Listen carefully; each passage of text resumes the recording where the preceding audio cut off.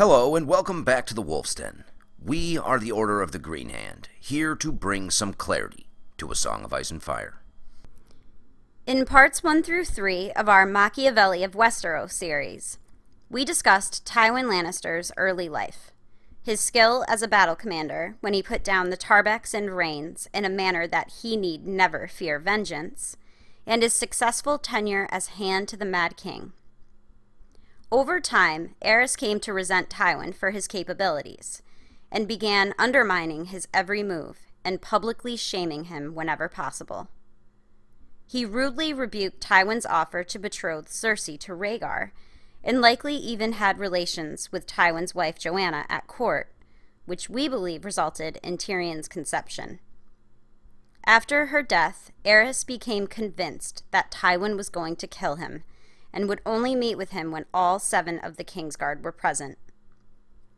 Tywin, having known Rhaegar since he was a child, likely saw in the young prince everything Aerys was not. The two likely bonded over the disgrace both of their fathers brought upon their houses, and how these actions jeopardized their own inheritances. It's also important to remember that Aerys's sadism also extended to his wife and Rhaegar's mother, as Jaime recalls wanting to stop him from doing brutal things to her during sex, which left her bruised and battered on more than one occasion. Having had enough of Aerys's nonsense, Rhaegar and Tywin plotted to have him killed at Duskendale, and when that failed, they tried to peacefully remove him with an unofficial Great Council at Harrenhal. If it weren't for Rhaegar's unfortunate decisions at Harrenhal and in the Riverlands when he and Lyanna ran off together, Rhaegar and Tywin might have seen their plan come to fruition. However, as we all know, in the end, it was only Tywin who was left standing. Being a man that hedges his bets, Tywin placed himself in a position where no matter what the outcome was, he would be waiting in King's Landing to usher in a new king and see an end to the Mad King's reign. So, coming up in this video, we will be explaining a little bit about Machiavelli and his book, The Prince, drawing parallels to the character of Tywin Lannister, and why Tywin is a man made to play the Game of Thrones, and truly does loom as large as Casterly Rock. So, let's do this.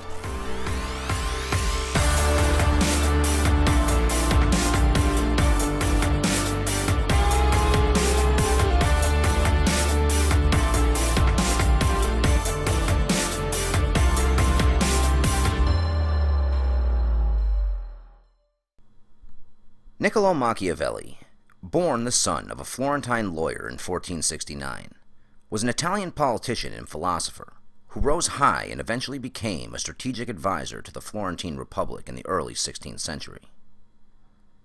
He is best known for writing one of the most famous books of all time, The Prince. Essentially, The Prince was a guidebook on how to acquire and use political power. Today, the term Machiavellian has become associated with certain characteristics and has been widely studied by scholars from various disciplines. Psychologists, in particular, have become increasingly fascinated with the ideals set forth in The Prince, going so far as to create tests to determine how closely someone's personality lines up with what would be considered the Machiavellian way. Machiavellian types are motivated by self-interest and are likely to be detached and willing to manipulate people and/or circumstances for their benefit. One of the most noticeable characteristics of a Machiavellian-type personality is that they are, or appear to be, completely devoid of emotion. Interested in learning how you would score on the Machiavelli personality test? Well, click the link in the About section below to find out. As a psychologist, I have taken it a few times, and obviously had Dave take it when we first met. He scored quite high. Me, not so much. But anyways, let's get back to Tywin. So, as we all know, Tywin issues severities so that he need never fear vengeance, and orders the children of Rhaegar killed. He then marries Cersei to Robert and secures his family's place at court. Ned despises him for this, and when Robert tells him that he was going to foster Sweet Robin with Tywin, Ned thinks he would sooner entrust a child to a pit viper than Tywin Lannister. This definitely has some merit, because Tywin might be the greatest political force in all of Westeros, but his fathering skills could definitely use some improvement. In A Game of Thrones, Ned, in his position as Hand, holds court for Robert while he is out hunting. A group of petitioners from the Riverlands come and tell him that their towns, fields, and businesses have been savagely butchered and burned by a giant in the black of night. Everyone there knows that they are clearly referring to the mountain, and Ned immediately knows that it was Tywin who sent these men as retribution for Catelyn seizing Tyrion. He then thinks that it was perfectly played by Tywin, who sent the mountain and his men there dressed like common brigands, so if the Tullys were dumb enough to hit back without asking the king for his leave to do so, Tywin could claim that the Tullys broke the king's peace, not him. Ned's next thought, however, is the one that really got our attention. He thinks Tywin Lannister was as much a fox as a lion, which is almost directly taken from Machiavelli's The Prince, where he declared, quote, "The lion cannot protect himself from traps, and the fox cannot defend himself from wolves. One must therefore be a fox to recognize traps, and a lion to frighten the wolves." This quote from The Prince not only seems to perfectly describe Tywin, but it also appears to be the inspiration for the entirety of House Lannister, as Lan the Clever was rumored to be a bastard of House Florent, whose sigil just so happens to be a fox, and he created House Lannister, whose sigil is obviously a lion.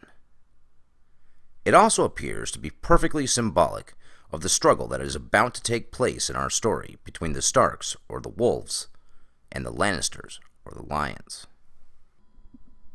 After being taken captive by the Stoneheart, Tyrion thinks that Tywin couldn't care a fig about him, but tolerated no slights on the honor of his house. This lines up with Machiavelli's thoughts about men like Tywin, whose, quote, "enormous reputation always protected him from the hatred people might otherwise have felt as a result of his pillage and violence." A slight on his family that went unanswered would diminish the reputation that he skillfully uses to keep his family's position secure. Knowing that Ned is not the type of man who would send someone else to do his killing for him, Tywin decided to send the Mountain and his men to attack the Riverlands, hoping to lure Ned into an ambush. This is not at all surprising, as everyone should have learned from his treatment of the Tarbecks and Rains. Tywin is not a man who is known for simply getting even when the honor of his house is at stake. He has repeatedly made it known that if you do anything that diminishes the status of House Lannister, he will stop at nothing and use it as an opportunity to showcase just how severe the consequences will be. Slaughtering Ned and his men would have sent a clear message to all. If Tywin would order the massacre of one of the most powerful lords in the realm, who also happened to be the hand of the king as retribution for seizing a member of his family that he publicly despises, just imagine what he would do to someone that decided it wise to mess with a member of his family that he actually cares about. Unfortunately for Tywin, while he was setting the trap, Jaime, who was unaware of his father's plan, attacked Ned and his men in the streets of King's Landing, which resulted in Ned's leg getting shattered, making him unable to go deal with the Mountain himself. Ned was forced to send Beric Dondarrion, Thoros of Myr, Lothar Mallory, and Gladden Wild, as well as about 80 other men, including 20 of his own, to go deal with the Mountain in his stead. When Beric and his men crossed the Red Fork at the Mummer's Ford, they found themselves surrounded on all sides by the Mountain's men, resulting in the massacre Tywin had planned for Ned, but Ned wasn't there. Tywin's actions following Tyrion's capture also fulfill another lesson of Machiavelli's The Prince, which is that Tywin knows that there is no avoiding war. It can only be postponed to the advantage of others. By striking the Riverlands immediately following Tyrion's capture, it left no time for the Starks or the Tullys to prepare for war, therefore giving him the upper hand. Following the massacre at the Mummers Ford, Tywin divides his forces, leading one army himself and Jaime leading the other. Jaime shattered the hastily assembled forces of the Riverlands at the Golden Tooth, capturing Edmure Tully, and chased the remaining forces of the Riverlands back to Riverrun, where he laid siege to the castle. Tywin moved his forces east to Harrenhal to intercept Robb Stark and his Northmen, who were marching to King's Landing to free Ned. Based on Robb's age and lack of experience, Tywin thought Robb would charge right into the teeth of his trap, because he couldn't march on King's Landing and leave Tywin behind him, because that would leave his army trapped between the walls of the capital and Tywin's army, similar to what happened to Stannis' forces during the Battle of Blackwater Bay. As it turned out, Ned taught Robb well, and he didn't march into Tywin's trap, and ended up laying one of his own. Robb divided his forces, and sent a feint force towards Harrenhal to draw Tywin out, while leading the bulk of his forces to break the siege of Riverrun, where he won a famous victory, broke the siege, freed Edmure Tully, and captured Jaime. It was not a complete loss for Tywin, however, as his defeat of Robb's feint force, led by Roose Bolton, provided Tywin with the means for his eventual victory. It was here that he flipped Roose Bolton, offering him the wardenship of the North in return for Robb's head on a spike. How do we know this? Because soon after his defeat, Roose ordered Helman Tallhart and Robert Glover to march on Duskendale in Robb's name, which is a tactical disaster, and when Robb found out about their terrible defeat there, he was livid, and couldn't understand what could have possibly possessed them to make such a blunder, and Roose pleaded ignorance. As a brief aside, giving command of the feint force to Roose Bolton, Robb's least trustworthy bannerman, was the work of Robb's brilliant, self-appointed war counselor, Catelyn Tully. Knowing that he couldn't enact the Bolton betrayal until Jaime was free, Tywin withdraws to Harrenhal and orders the Mountain and the brave companions to continue reaving the Riverlands, while he attempts to wait out Robb Stark, while also positioning himself so he could march to the aid of King's Landing should Stannis make a move.